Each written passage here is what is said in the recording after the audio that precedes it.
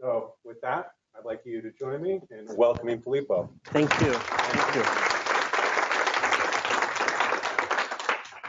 Thank you for the kind introduction. Thank you guys for coming. I'll tell you a little bit about the research that is going on in our lab on the spread of misinformation in social media.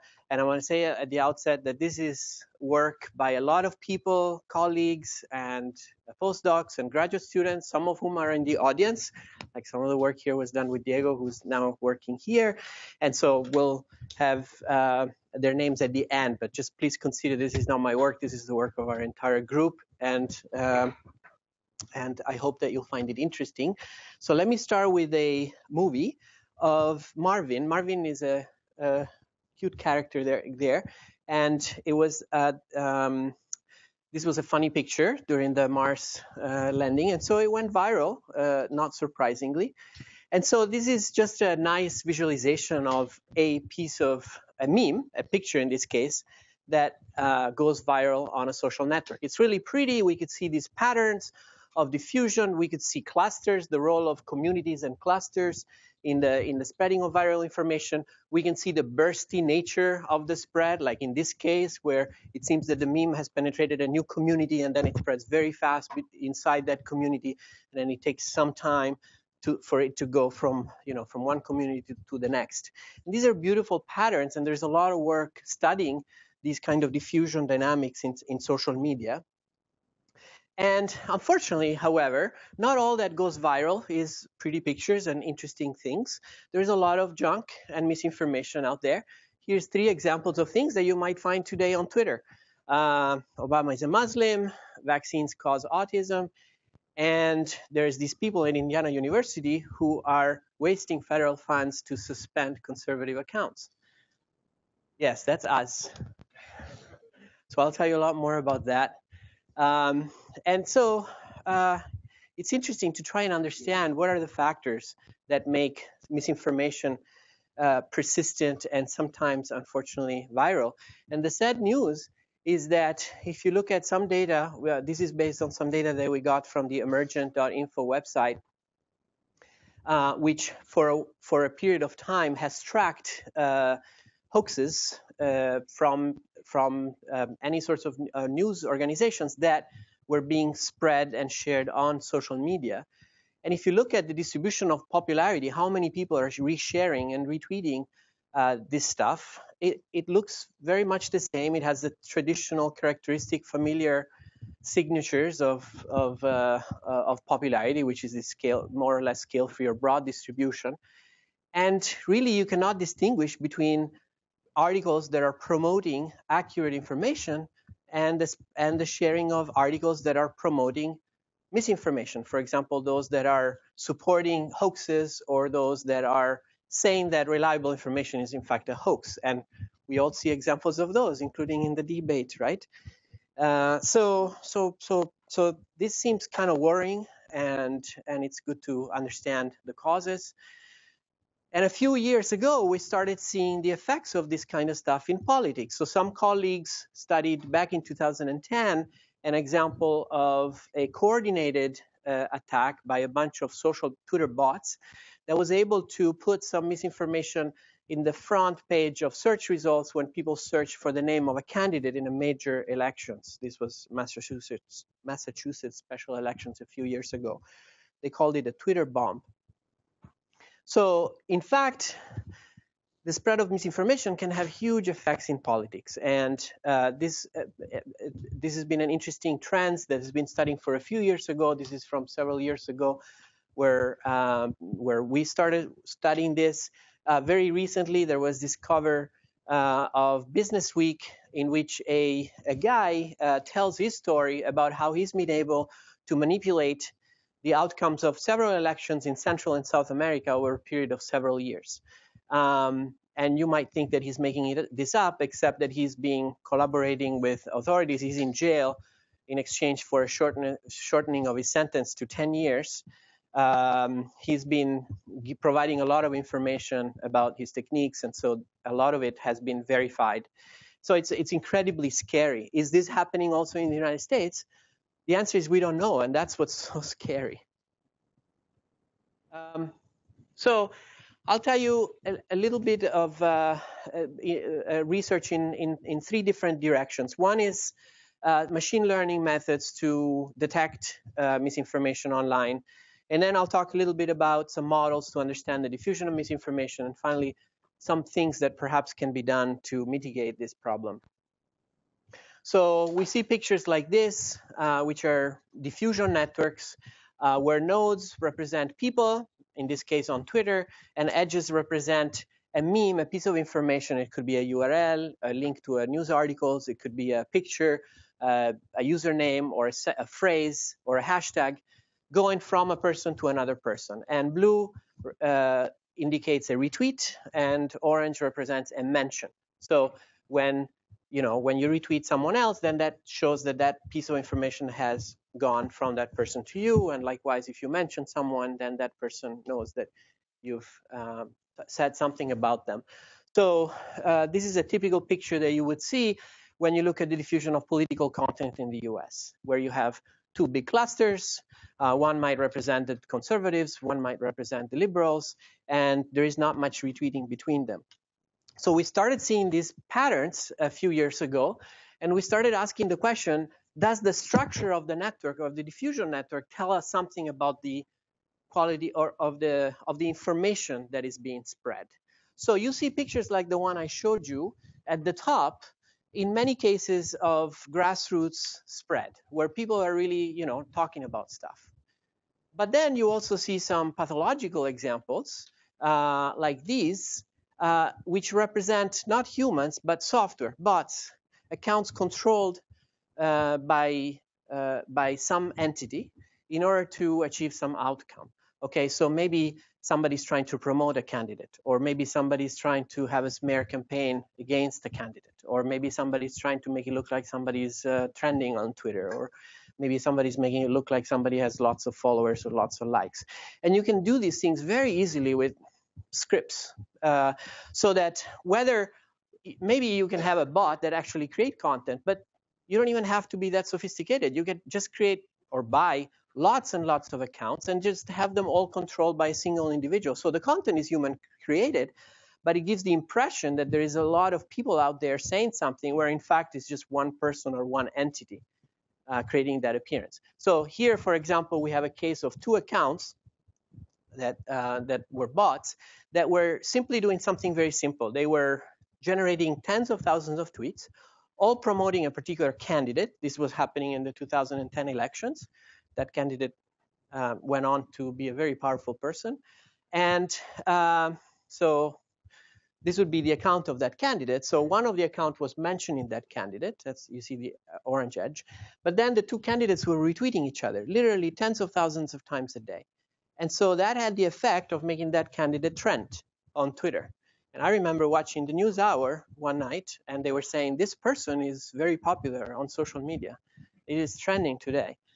And so, so that's an example of ways in which with very, very, very simple few lines of code, you can have a big effect in determining what people see, what information they're exposed to. And this might affect the opinions that they form, how they vote, perhaps, and maybe policies.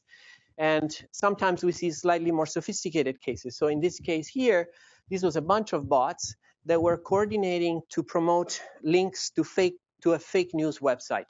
It turned out that the person controlling these bots was also the person who maintained that website. And he would create completely fabricated fake news, like Luis Amaral spent 5 years in prison for child molestation. Okay, completely fabricated. And then they would have the link to that piece of fake news, and they would all more or less at the same time mention an influential journalist, okay, a person with many, many followers, and all saying, oh, have you read this, or check this out, or just a link to the article. And they were hoping that this person would believe it because this person would think that this was coming from many different people. And we now understand this, some people call this complex contagion. If you see something as coming from multiple people, you're more likely to believe it because you think that there's, a multitude of independent judgments as to the importance of the reliability of that piece of information. And we are followers, and we are copiers, and we're social animals, so we follow the crowd, and we can't. Can you resist watching a video when you know that it has 100 million views on YouTube? You cannot resist, right? Okay, so this is the same thing. And occasionally somebody would retweet it, and then it would create a big cascade. And by the way, Twitter had some simple anti-spam measures so that they would recognize bots if they were all at the same time posting the same link. So they were smart enough. They used a shortener like bit.ly, a URL shortener, and then they would add some random characters at the end, because it turns out that bit.ly would ignore those random characters at the end. So Twitter would think that they were different links.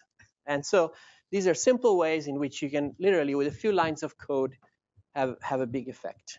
Apologies, Luis. That was for the recording. That, if you just tuned in, that was fabricated, totally made up. Okay.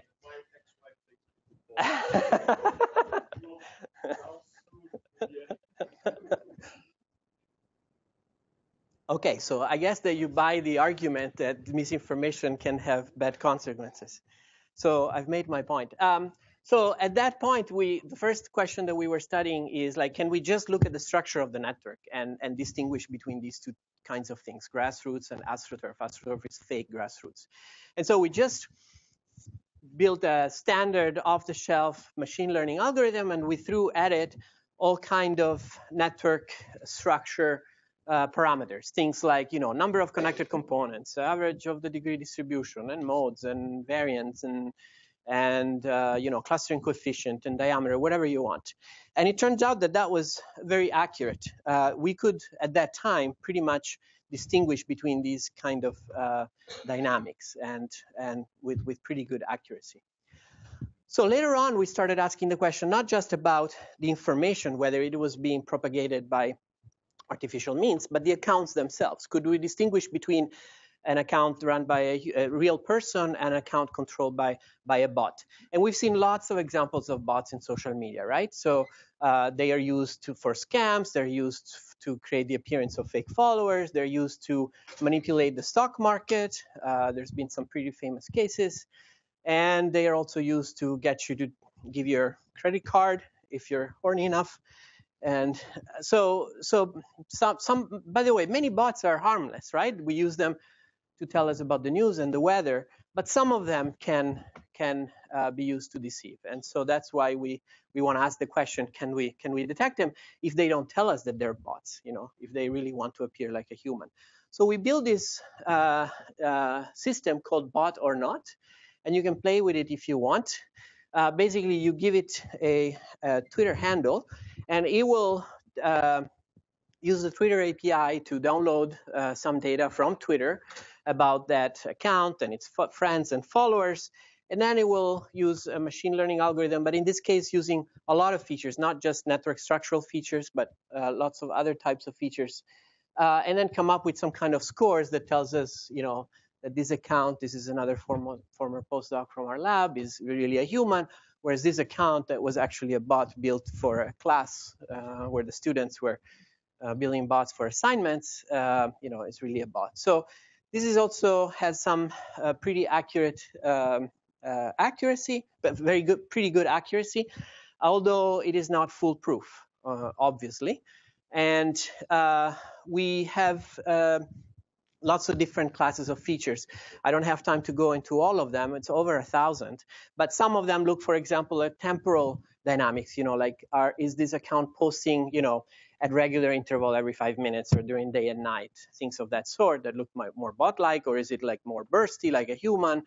You can look at user metadata. Was this account created recently? Does it have a long name with lots of digits in it? Things of that sort.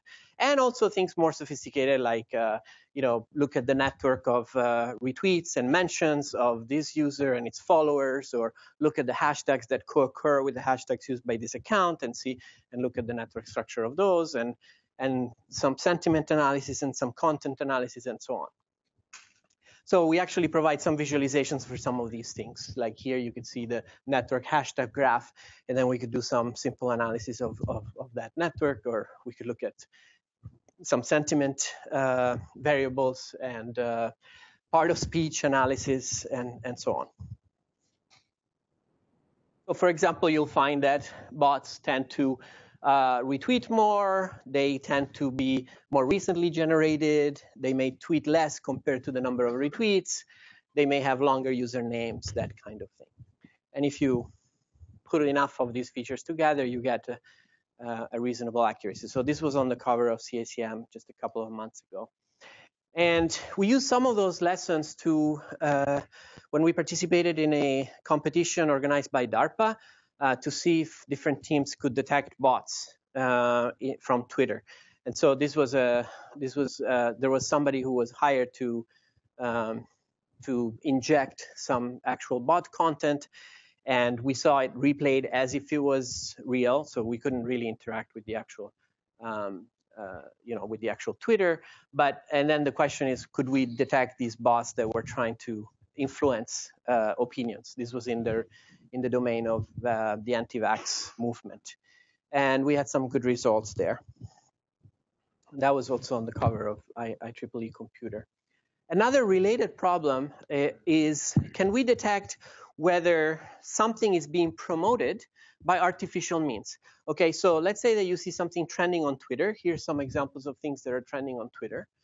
And Twitter tells you if some of these were promoted by advertising. But if you didn't know, would we be able to distinguish between things that are trending organically and things that are trending because somebody paid to put it in front of your eyeballs? And so in this particular example here, it turns out that that first hashtag was being promoted. And so we use that data, hiding from the machine learning algorithm the fact that this was promoted, to see if we could distinguish between these classes.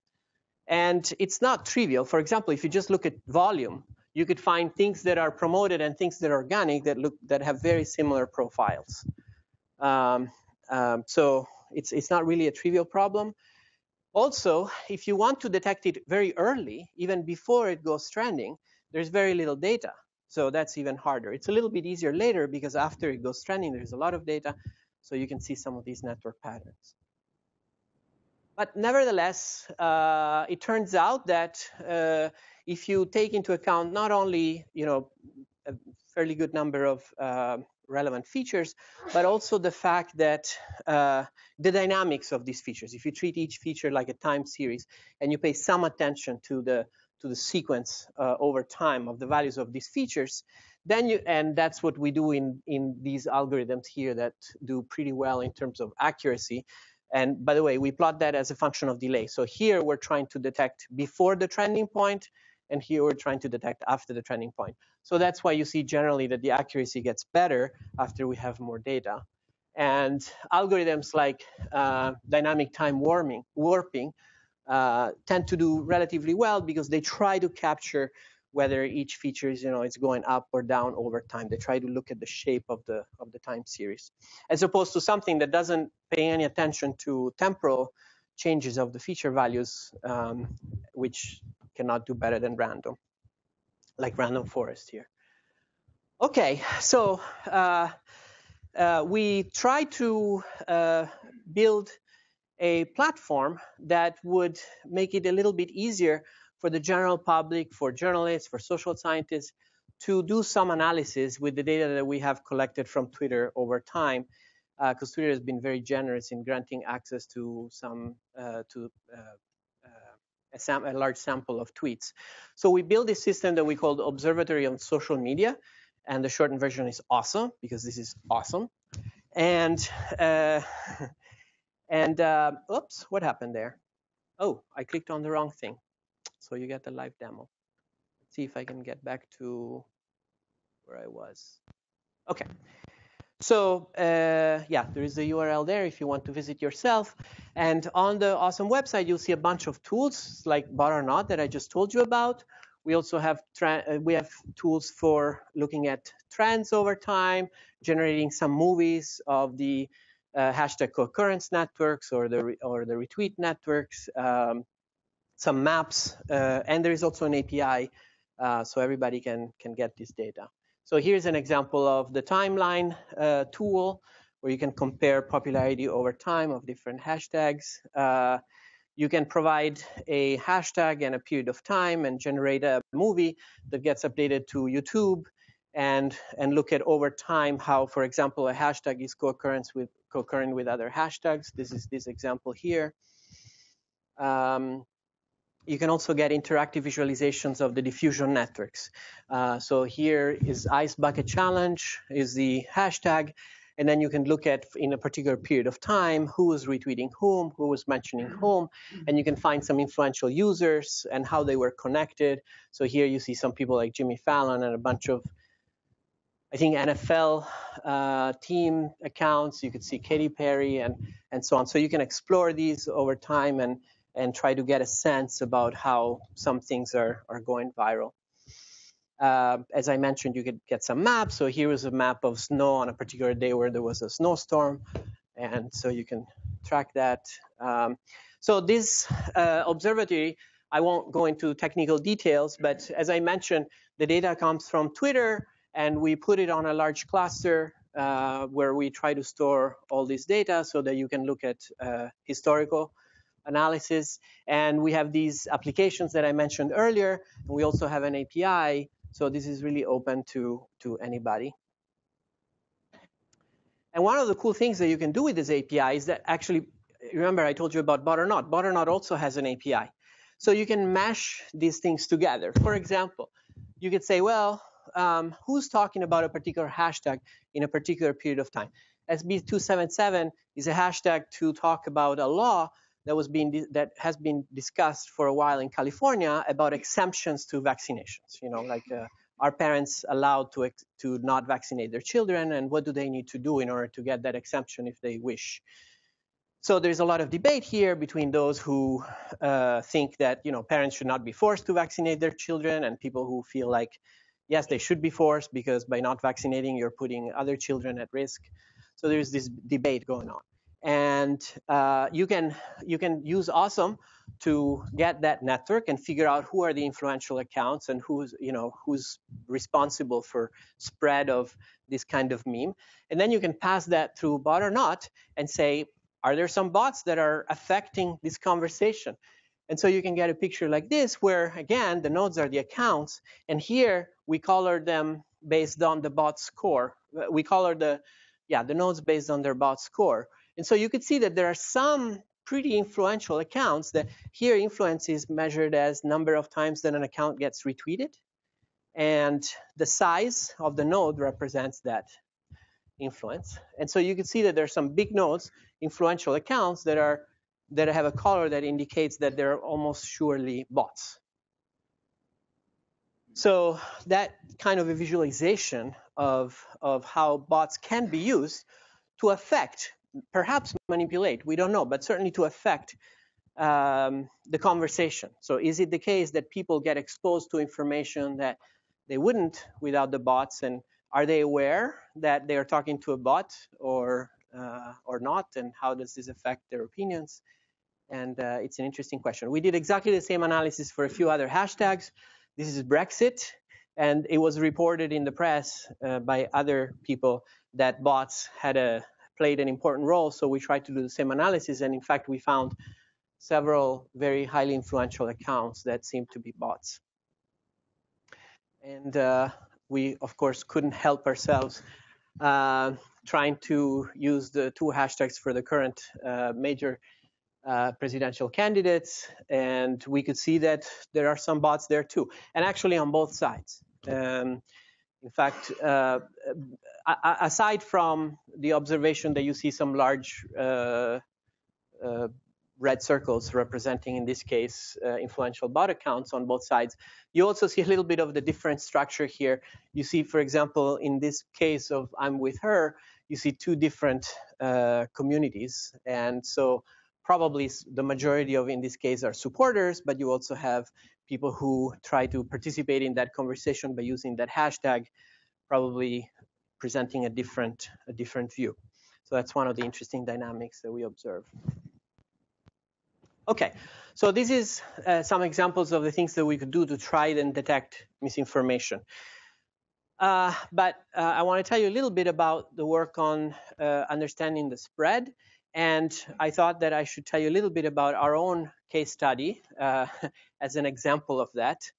So back in August 2014, there was an article posted on a website that I now know is referred to as an alt-right website. I didn't even know that word back then. And they took a sentence out of the NSF abstract for one of our grants, and then they wrote an article in which they kind of suggested that this research project was about political action, that we were somehow targeting conservative accounts or using the excuse of wanting to detect hate speech, which, by the way, was nowhere part of what we had proposed to do in our project, as a way to do politics, basically, with federal funds. So unfortunately, this spread fast among other websites and Twitter, and then it was picked up within a few days. Fox News, they didn't invite us to ask us any question, but they did put my picture there. I'm the big bad guy, and basically they said, this is a 1984 scenario where the government is manipulating social media to to monitor our conversations, and it was debunked very, very quickly by reputable news sources like Columbia Journalism Report and others. But in spite of that, it went viral. It was all over Twitter. There were all kinds of interesting things there. Basically, the interpretation was that we were tracking hate speech. This is a thing that from the article. And therefore, we were somehow targeting conservatives or attacking conservatives. And after all, it kind of looks like it was dying down, but then there was an op-ed by Ajit Pai, who's a member of the FCC, and it was published on the Washington Post. So that ignited a new wave of outrage. And if you read this article, it was very careful. It didn't say that we were doing anything. It was just saying, so what if people are doing this? But if you read it, you would think that we were doing this. And so that got the attention of the chair of the science committee in the House, who wrote about it.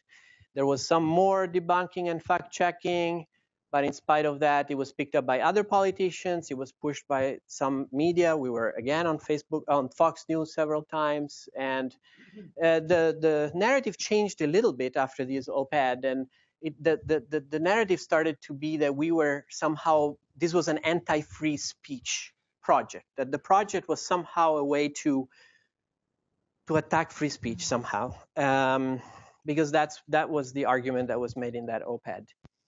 There was more fact-checking by science, by the major computing organization, and debugging. In spite of that, the chairman of the Science Committee launched or announced that they would launch a formal investigation. We didn't hear anything about this. The elections happened, and then the whole thing died down immediately after that. But we got several FOIA, so our administrators, our legal office, our researchers, everybody had to spend a lot of time showing that these things were just fabricated and not true. And in spite of that, the Twitter storm continued. The narrative changed again a little bit, and then there was a spin-off of the story that started to saying that we were suspending conservative accounts. Of course, we were doing nothing of the sort, but somebody said it, so it was out there, and so we were targeting conservatives for suspension, and that was another big thread in the story. Okay, this is a slight side story, but I think it's kind of entertaining, so please bear with me. So some of you may know National Report. It's a known fake news website. So they're not even a political website. They're just a fake news website. They make money by people who click on completely fabricated story. And so a couple of days after this stuff was trending, they made their own version of it, in which they had even a journalist called Ashley Downs Cox who according to the biography, graduated at Google University. It's humorous. And they said, yes, we're building a database to track conservatives, and not only that, but we're tracking when people are sharing memes like pictures with text, and we're reporting to the FBI. And there was an interview with a fake FBI agent who said, yes, we're working with Indiana University to build a database of memes, and if you share a meme on Facebook and Twitter, we, the FBI, are building a file on you. So this was picked up by other fake news websites a long time after that. So this was in September 2014. This was March 2016. And the thread there was FBI creates database listing people who create anti-government memes. And that was picked up by a bunch of these alt-right sites like RBN. And from there, it was picked up by the Russians. So this was a Russian blog that basically says the US authorities have decided to spy on internet memes. And then from there, it went to Russian propaganda sites. So this is Russia Today. It's huge. It's like the largest Russian news organization. And this is on the Spanish version of the website. If you speak Spanish, you can read it for yourself. And it went to Sputnik, which is another sort of slightly underground propaganda machine. And then that went in South America. This is a Korean version in which they say that we have $100 million from the federal government. Where are we putting this money? Okay, so this is just one example, right? Fake stuff for political reasons that goes into fake stuff for entertaining or for click reason, and then that goes into more political stuff. It can become an international conspiracy theory.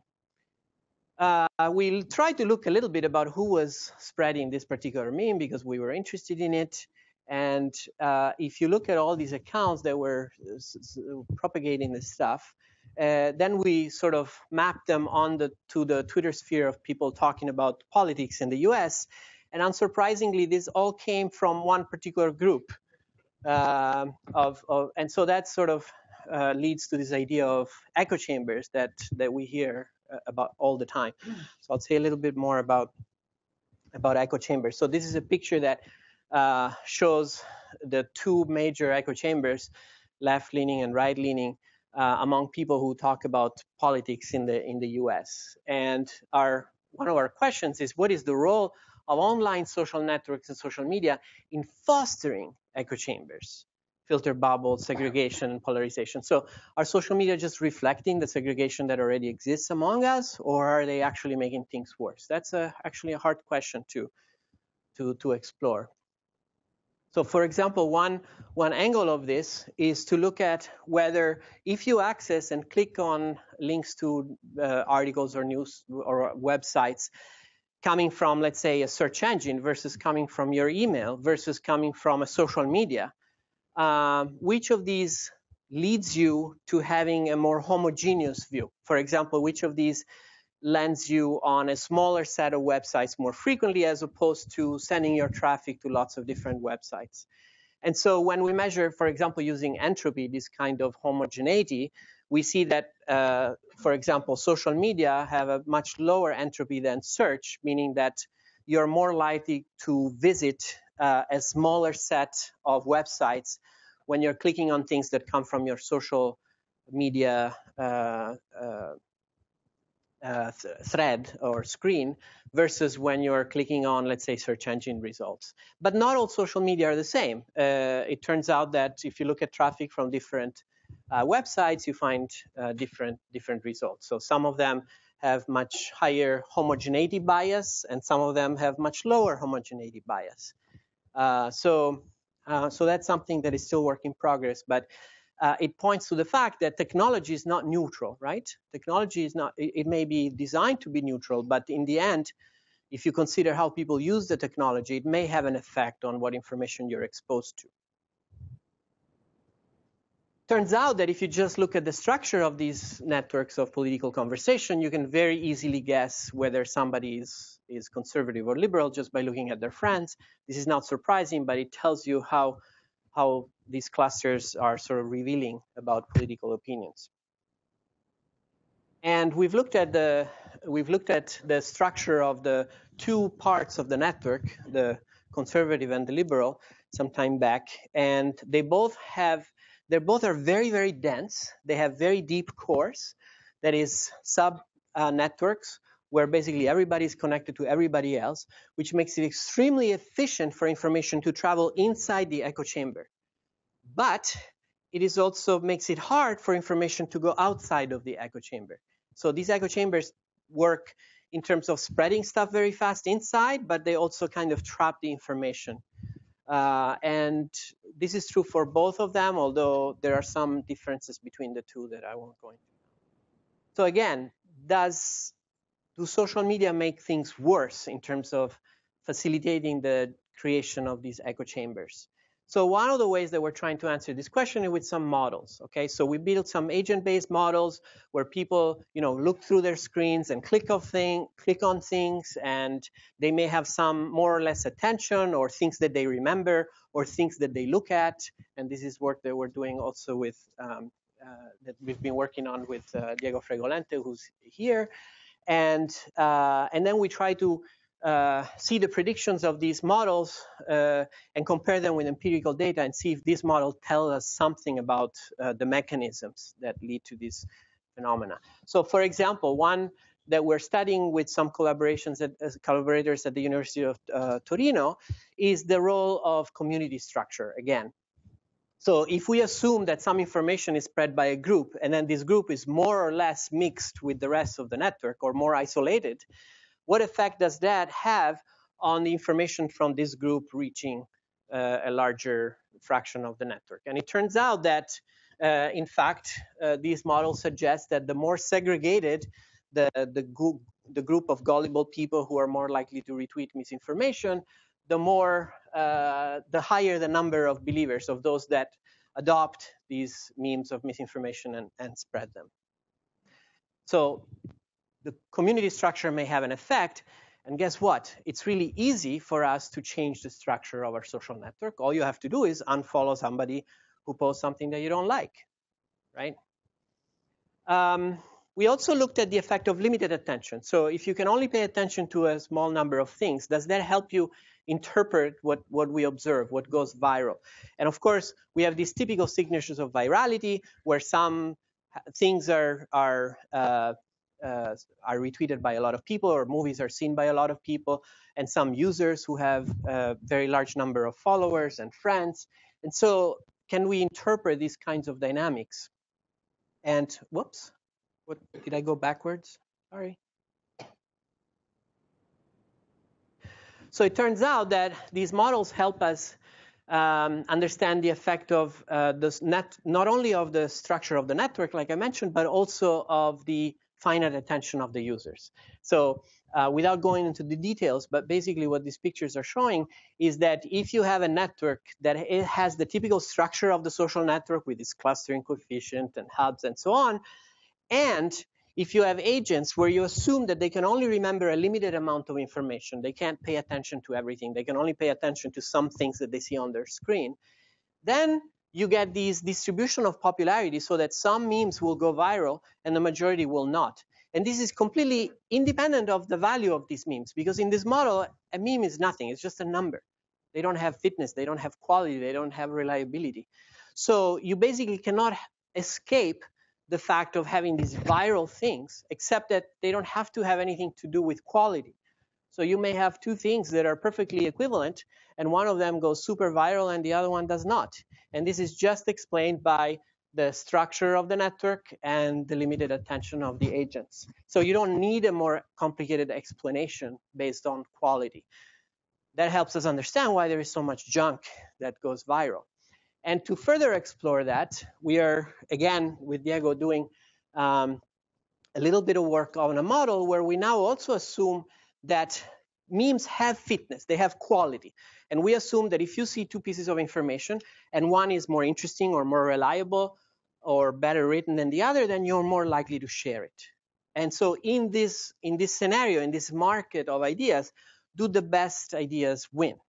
Okay, and it turns out that it depends a lot on a couple of parameters on the model. One is how much competition there is. Like if there's some amount of new stuff that goes into the system, right? People tweet new things, junk websites generating more content because they want you to click and they get money from the ads. So we're bombarded from this information. So we have a parameter that accounts for how much information competes for our attention, this information overload. And that's a very important parameter. And it turns out that if you at one extreme, you have very weak competition, so there's less stuff competing for attention, and then you can have sort of a highly efficient market. Efficiency here means the capability of the best memes to become preponderant in the network, which is here in this picture is the size of the node, right? Bigger node means a person who has adopted a high quality meme. But there's very little diversity.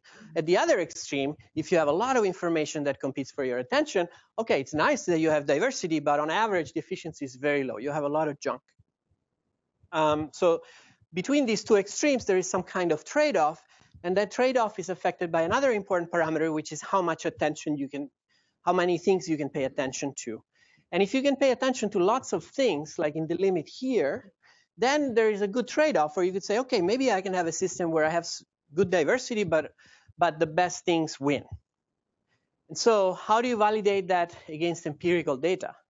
So we look at the empirical data to try and get a gauge for the amount of attention for how many things people see when you're scrolling through your Facebook feed or your Twitter feed. How many things do you click on, or how long do you stay on before you decide what to reshare, for example. And also on sort of the amount of new stuff that goes into the system. These are things that we can more or less measure. And the sad news is that even though, like I said, in theory, there is this very good trade-off, in practice, we are in a regime of very low efficiency, or at least the model predicts that because of the limited amount of attention that we have, that's this line here, and the amount of new stuff that goes into the system, you expect very, very low efficiency in the system. And so that helps us interpret the empirical observation that there is so much misinformation that goes viral.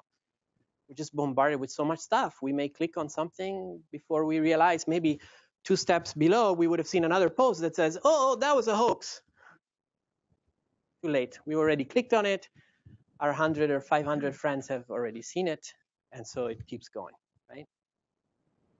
So finally, just a few minutes about things that we think perhaps could be done to mitigate the spread of misinformation.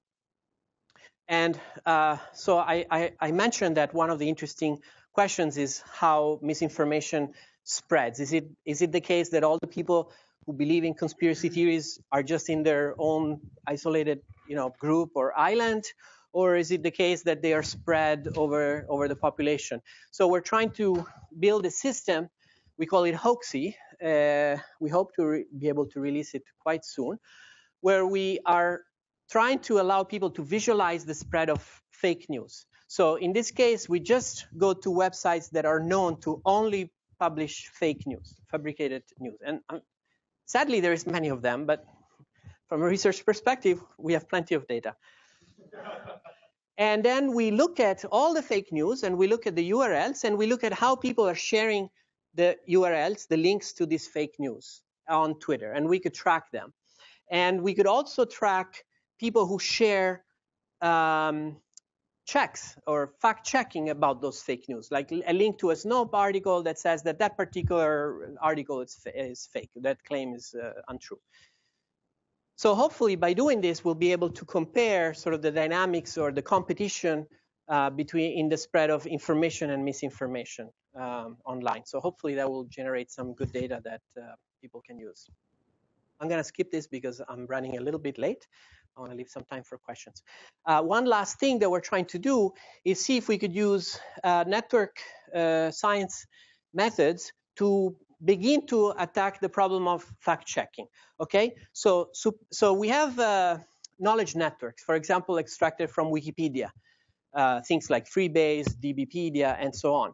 And they connect entities, concepts, in a relational sense. So we have these networks. And so now let's assume that you have a piece of information that is, for example, Sylvester wants to eat Tweety. Okay, so this is a triple. It has an entity, Sylvester wants to eat, a relation, and Tweety, another entity. Okay, so maybe these two entities are in the network. Okay, and now we want to see whether the network tells us something about the likelihood of this statement. And so we could look for paths in the actual network between these two concepts. And this is one possible path. Okay, Sylvester is a cat, cats are carnivorous, carnivorous animals eat birds, and Tweety is a bird. And that's a path. Is it good? Is it bad? But maybe there are many other paths. So here's another example. Sylvester is an animal and Tweety is an animal. Well, intuitively, the one on top gives you more information because the one at the bottom, it looks short. It only has 2 steps, but it goes through a very, very generic concept, right? There are millions of concepts that are connected to animal. And so just to give you one intuition that we're following, is that we could perhaps measure the distance between concepts, so the semantic distance or similarity between concepts, by paying attention to the generality of the nodes along the path, with the intuition that more specific concepts may be more informative. And that's one thing that we are exploring. Then you can also look at whether the relations along the path match or are related to the relation in the statement that you want to verify. For example, here it says want to eat, and probably eat here is more similar to want to eat than the other relations is a, for example, that we have in these paths. And so hopefully if you go through relations that are more similar to the target relation, perhaps that might give you a more reliable path. And now you could see whether there are paths that somehow look like or are similar or are related to the target statement. And maybe that can help fact checkers quickly find some related information. And so that's something that we're exploring. So if you test these on very, very, very simple cases where there is very simple statements that are easy to check, for example, relationships between presidents and their spouses. So then here, you can put them on a matrix. So the stuff on the diagonal is true. For example, Michelle Obama is the spouse of Barack Obama. And then off diagonal here, you have things that are not true. For example, Jacqueline Kennedy is the spouse of Barack Obama. And then the color on this matrix represents the score that we get from our algorithm based on these path lengths in the DBpedia network. And in general, it turns out that things that are on the diagonal that are true tend to have a higher value than the things that are off diagonal. It's far from perfect. It's very, very, very preliminary, but it gives us some hope that maybe these kind of approaches could be useful at some point in the future to help fact checkers. Yes? Because when you go and look at the Wikipedia, you found that she was actually very influential, and that there are articles in Wikipedia that talk about things that she started and initiatives and centers and funds and things where the Carter administration was also built upon them and supported them. And so there are relations in the database connecting those two individuals. So again, it's not foolproof. It's very sort of, think of it as a proof of concept. Here's another example where we're looking at capitals of states. And again, the stuff along the diagonal, which are the true things, you could see they're a little bit more the score is a little bit higher than the things off diagonal, which are the false statements. So now we're trying to see, can we improve it? Can this actually be useful? And it's very early stages of research. But if something like this one day could work, then ideally would be like, could we automatically extract things to be checked from social media, and maybe we see a pattern that is very common, we feed it into the network, we look for the path, and then we can reach some conclusion about whether there is support for this statement or not. In this case, there is a very long path connecting those two statements on those two entities on Twitter. Okay, so to finish up, just summarizing a few things. We've seen that the structural, temporal, content, and user features can be used to detect AstroTurf and social bots and campaigns on social media. And we've seen that we are exposed to, but we also spread misinformation. And this happens through our biases, both in social media and traditional media. And those biases represent themselves, for example, in our echo chambers. And social network structure, limited attention, and information overload may be ingredients that help us understand what makes us more vulnerable to misinformation. And so maybe you should think twice before you unfollow your cousin who makes a post that you really don't like. And finally, maybe we begin to have a little bit of progress towards building some tools that help us either do fact checking or at least understand the competition between misinformation and fact checking. Let me again say that this work is done by a lot of great students and colleagues and postdocs in our lab, and so thanks to them and also to our funding sources. And thank you guys for coming, and I hope there is some time for questions.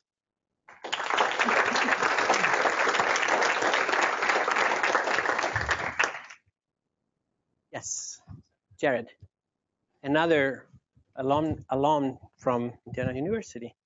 So one thing I was curious about was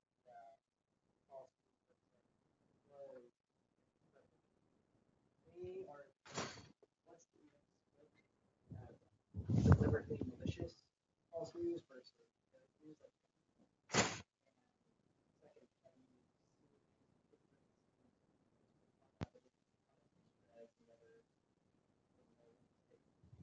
Very good question. I'll repeat it for the mic.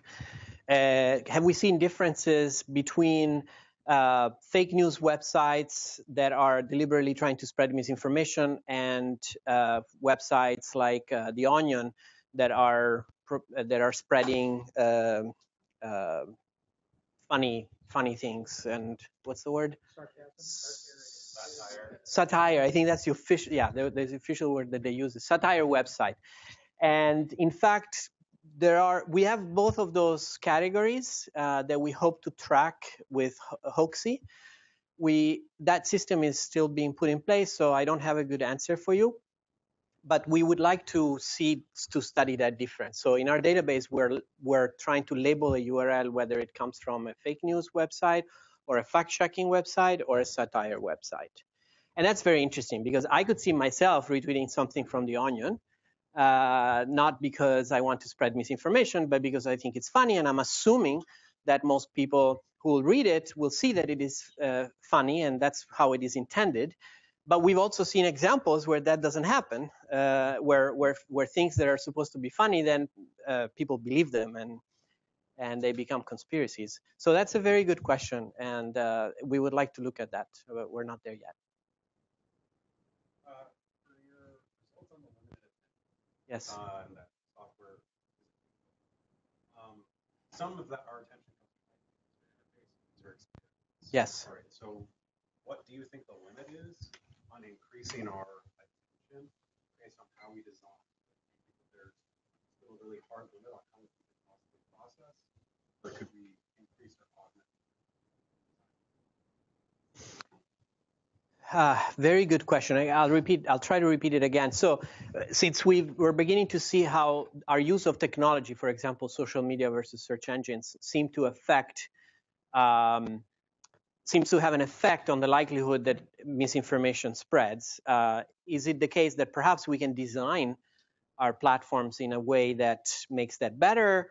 Or is it really impossible because, this is our limits of our brain, and so we can't really solve this by design?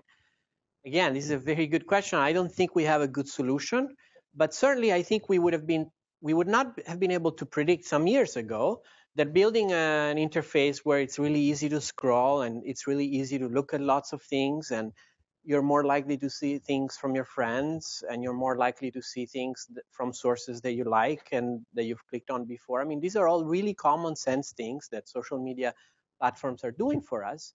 And you would think that they would lead to pretty good pattern of information exploration. But it turns out that that's not the case. So maybe in our quest to create, to design interfaces that are easy to navigate, that expose a lot of information, that expose us to information that is familiar, we've achieved perhaps we've achieved exactly what we wanted to achieve, which is for the social media sites to get a lot of clicks and to make money from advertising, because they keep us engaged by finding things that we like, and therefore the more time we stay on the site, the more likely we are to click on an ad. So maybe they achieve that goal, but they don't achieve the goal of keeping us better informed. I was just talking earlier today in one of my conversations about this apparently contradictory thing. We assume that social media, because anybody could share anything, we would be exposed to everything, including reliable information. It would be out there, so that's a more open market, a market with more participants. You think it is a more efficient market, and so we would access to better information wherever it came from. We're free from the slavery of these few gatekeepers. Well, that turns out to be not true. So I really don't know what to predict. Is it the case that we can design our way out of it? I'm a little skeptical about that, but I don't know. You did a bit of that with, you had one diagram where you sort of showed a sweet spot where the information, why can't you design an app that fills out that sweet spot? So that sweet spot, I'll go back to the slide, was based on a model in which we assumed, I don't know what I did. Okay. Back very slowly.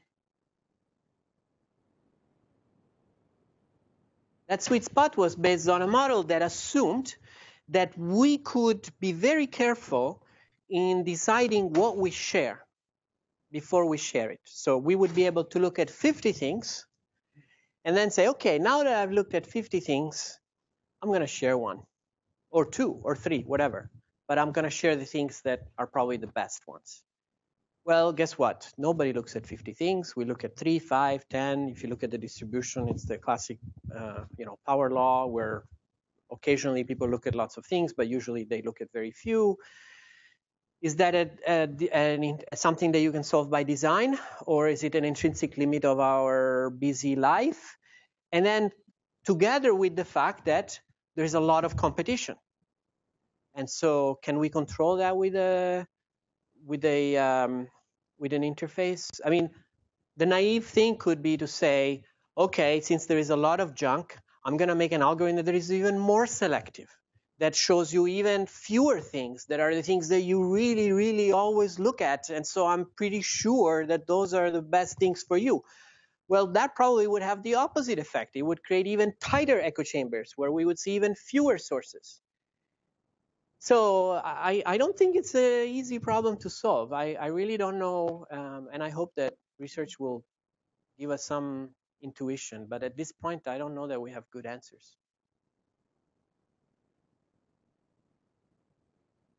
How people are using this, because like, let's say somebody's interested in the impact of these anti-vax people on vaccinations. Good question. Is there any way you can measure the actual impact of this information, or?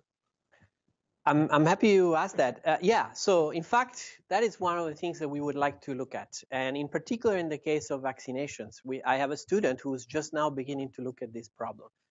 There are people who have looked at, for example, interactions between the spread of some information that affects behavior, and then that behavior may affect some epidemic. So in this case, you might say that the spread of misinformation about vaccines might make us more vulnerable, might change the R0. Let's say if you have a standard SIR model of diffusion of epidemic model, and then that might generate bigger cascades or bigger outbreaks. And but there is some work in that direction, but it's still very limited, and it doesn't look at factors like the echo chambers, the clustering of the information diffusion network, and also the geography. Like the network of the physical contact network has a very different structure than the social information diffusion network. And so we're beginning to look at the idea is to look at the interactions between these two very different kinds of networks, and then understand whether factors about the spread of misinformation could make it more or less likely for a certain group of people in a geographically local area to have some kind of critical mass. For example, number of vaccinations goes down enough that you have a higher likelihood of an outbreak. So that's one thing that we would like to look at. Whether we'll be successful or we'll find interesting things or not, I don't know. But I think it's a very good question. And there was a question from the back. Yes.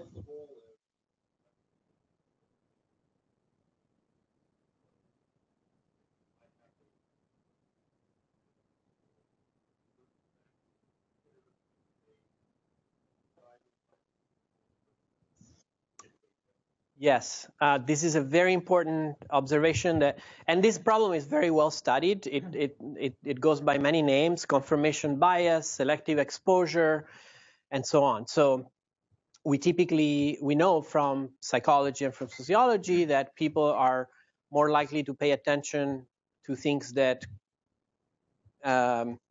agree or confirm their existing beliefs. And that's one of the criteria that lead to these echo chambers. You simply are selecting sources that are likely to confirm your beliefs. So if you're a liberal, you're more likely to select sources that support liberal views. If you're a conservative, you're more likely to select sources that confirm your conservative views.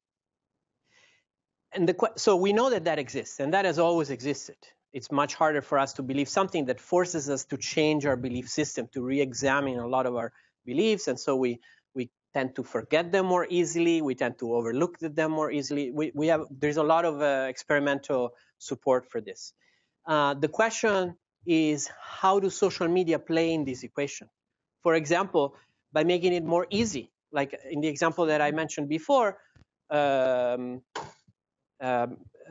My wife this morning posted something humorous on Facebook. It was one of these these pictures that has a picture of two men kissing, and then says, if you share this on social media, then a homophobic person will unfollow you. But that's exactly, I don't think it's so funny, because it's funny, but it's not funny. It shows how the network itself makes it easy for us to form homogeneous groups. And while that may be good for us, it makes us feel good because we're exposed to things that we agree on, it makes it much more easy to form these echo chambers and to shield us from different perspectives. And so the question is, does technology amplify those effects?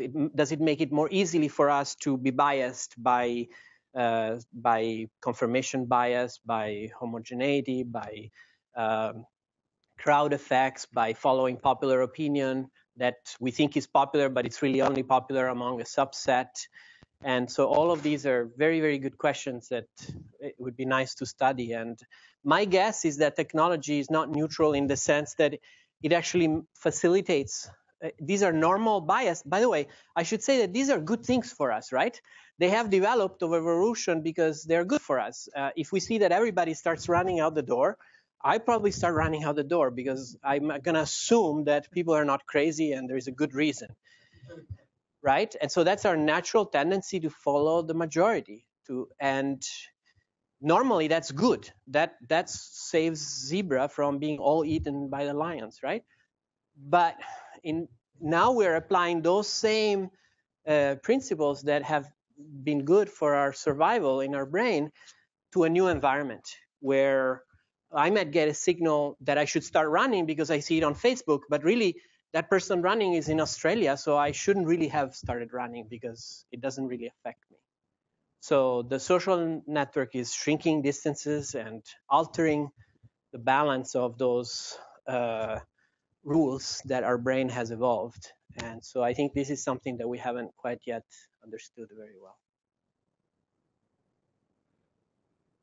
With that, let's thank Professor Menczer again.